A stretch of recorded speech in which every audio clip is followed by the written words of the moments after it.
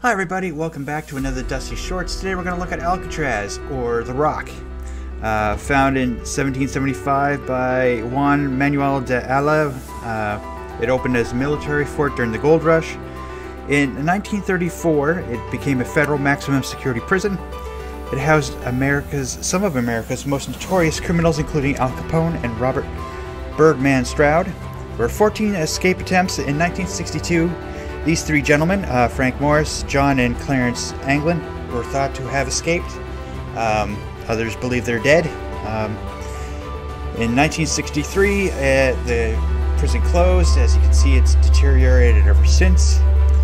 Reopened to the public in 1973, as you can see here. Some areas were maintained for tourists.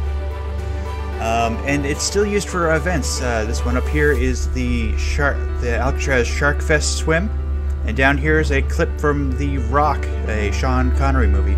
If you enjoyed this, leave a like, leave a comment if there's anything I can do to change, and subscribe. And I'll catch you all next time. Bye.